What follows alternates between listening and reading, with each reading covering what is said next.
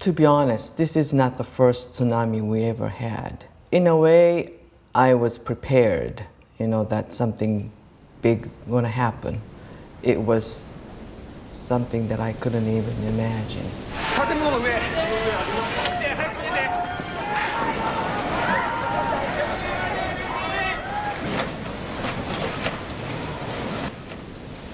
My town, it was just totally washed away.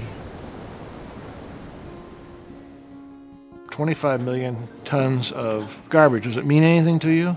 20 million tons of debris is 7 times the weight of the BP oil spill. We have never had a chance to see a debris field come across an ocean from a major catastrophe. It may travel 10,000 miles. It's going to have an impact somewhere downhill in the oceans. I don't think anybody in their wildest dreams thought a huge dock was going to wash up. My first reaction was the invasive species. But we need to know what's on the debris. We need to know what to prepare for.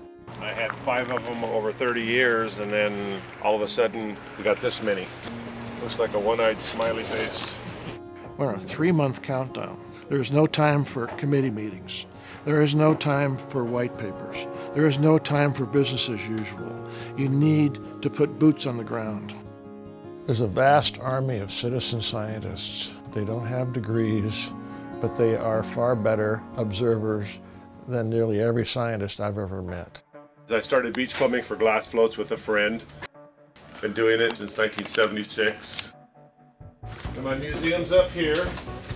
According to Kurt, there's going to be a lot of stuff yet to come in. Kurt has instilled in me that there's a story behind everything. It was actually sitting there with all this writing sticking up. It was just like, whoa. Immediately I was thinking that we got to figure out what it says, whose it is.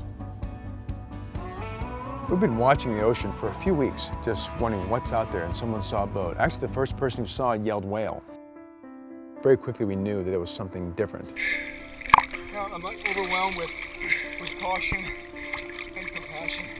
It quickly went from fascination and excitement to the sobering reality that this was someone's property. So I feel compelled to find that individual. Part of this tragedy is touching us, and I think that there's a connectedness in it that's actually kind of beautiful. For people who lost cherished possessions, just able to get one thing back, these are the remnants of people's lives. I can't emphasize enough to beachcombers that it's these human connections which are the incredible important things. So it's not just garbage, it's people's lives.